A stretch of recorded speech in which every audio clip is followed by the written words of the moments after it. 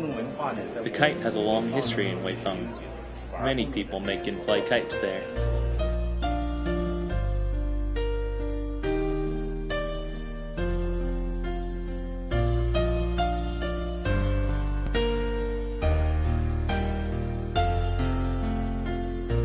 We thought it would be fun to bring a special Chinese Kite Master to be part of the One Sky, One World festival activity.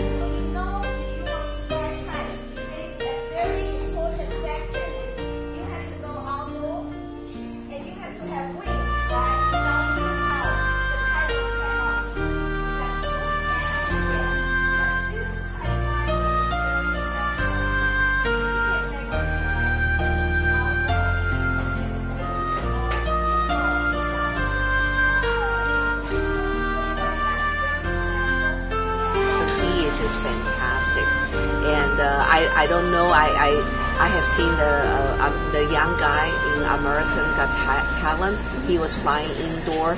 It was nothing compared to what Mr. Qian could do.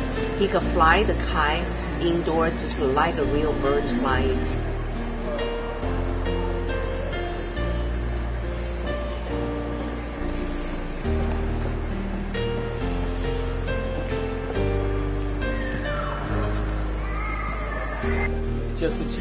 We want to present the traditional Chinese kite culture to American people.